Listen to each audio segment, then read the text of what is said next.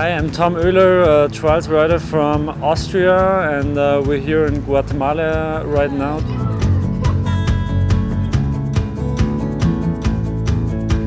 So here we are in Antigua right now. The first 2 days we were basically exploring the area around Antigua here. You know, it's a really great country, really great scenery here.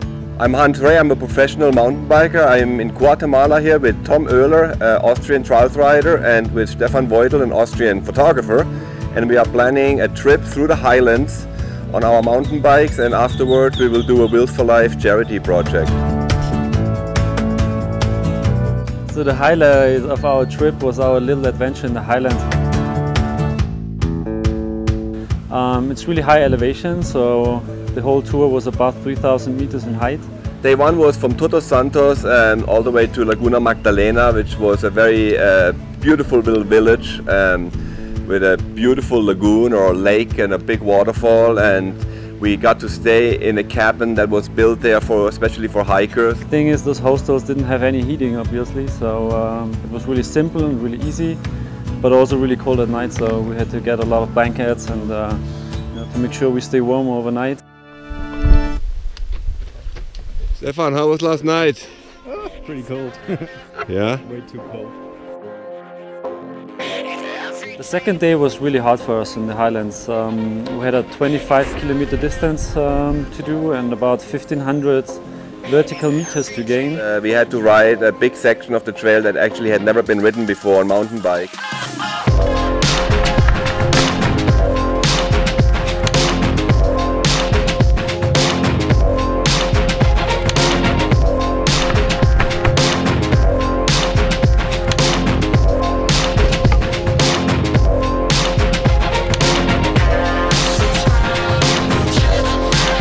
We finally made it into the town. We got invited into this family's hut, and basically everybody was sitting around this fire, and the women were cooking and the men were sitting out there, and we got to eat in their home. And it's a very simple diet, you know. They put like potatoes and noodles and eggs on a plate, and you get some mysterious drink that's supposed to be a coffee but tastes nothing like coffee. But it was great, and the warm drink definitely felt good in our bellies that night. The third day of our little adventure was actually the most enjoyable. It was really beautiful landscape. And it was really fun terrain. We didn't have to make that much distance anymore. Really interesting rock formations and beautiful forests.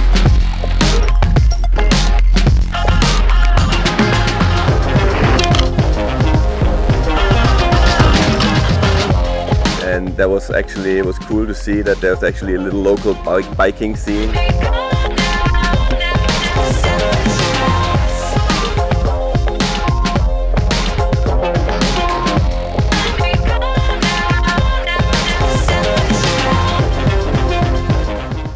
The main idea behind this trip here to Guatemala was actually a charity project. For me to join this trip was to actually do this Wheels for Life project at the end of the trip, and for me it was a great opportunity. It was actually really interesting to see how those kids are living here, because we visited some of the recipients from the former Wheels for Life project here, and they all live in pretty, kind of dangerous areas actually around the city Antigua.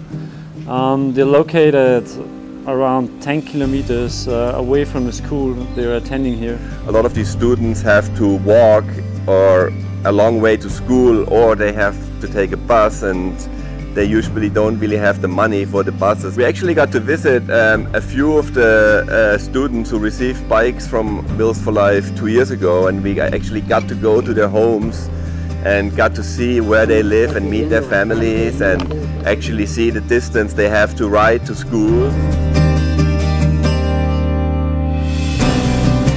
We spent here the last week, and actually the main aim of our trip here is to raise more money for future Wheels for Life projects by selling the pictures we made here, by selling those action pictures and lifestyle pictures in a photo exhibition, and all the money we raise will go straight back to another Wheels for Life project. We gave out about 31 bikes, and afterwards we rode around with the kids a little bit, and it was quite fun. And you could tell, you know, they were. It was like Christmas for them. You know, it was a really interesting experience, and I really think we can make a difference with supporting this project.